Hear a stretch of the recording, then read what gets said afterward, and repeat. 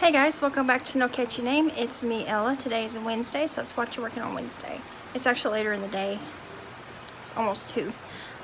There's a fan in the background because our air conditioning unit is messed up. They just changed it out and now something's wrong with it. I'm thinking maybe something's loose or something.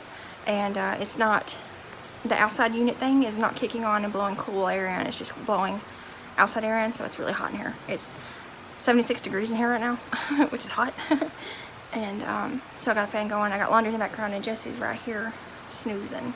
He had to go to the dentist today, so he's sleeping off some medicine they gave him. But anyways, I want to show you what I'm working on. I have a couple finished objects this week to share with you guys in the No Catchy Name episode, and one of them is a Sarah Satch pattern, and this WIP that I'm working on today is a Sarah Satch pattern. And I just recently got a shout out from her on her Tuesday video yesterday, and it was so exciting because I absolutely love her and I love her patterns. I watch her every Tuesday. Anyways, I watch her every Tuesday, and it was exciting to hear her, you know, talk about me. It was cool. So hey Sarah, if you're watching this. But yeah, so the other one is, oh, I'm not gonna talk about that one. This one. This is a doily pattern that she shared recently, I think like a month ago, and I'll link below. She has a written pattern for it and also video tutorial.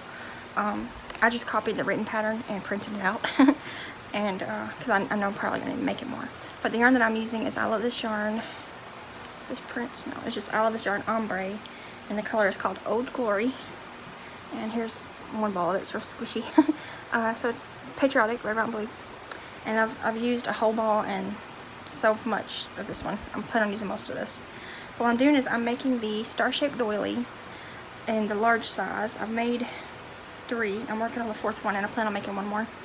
So here's a finished one without the scalloped border. I'm gonna go back and do that later. But so they're pretty big. I think there's 16 inches point to point, I think is what it said. So I do have 3 of those completely done, minus the ends. And then I'm working on the 4th one today. My yarn was tied together and it came untied, you know, in the ball. So I pulled it out, and I'm gonna fix it, you know, to where I can weave in the ends. Anyways, so I'm on the 2nd ball now. The 1st ball made 2.5, so I'm gonna try to get the other 2.5 out of the 2nd ball. And I'm gonna have 5 of these stars, and what I'm gonna do is when I go to do the white scalloped, or it's like a chain border, I'm going to crochet them together in a way where they're kind of catty cornered like that to make like a table runner. That's patriotic. That's my plan. So I'm gonna kind of, you know, like attach one like that, a little bit lower, and then another one back up here, and then do that again for the other 2. That's my plan. I want to make some kind of table runner with my patriotic things, because it would be good to use here in the US. I know that other countries use these same colors between May and July, because May is Memorial Day, and then July is 4th of July.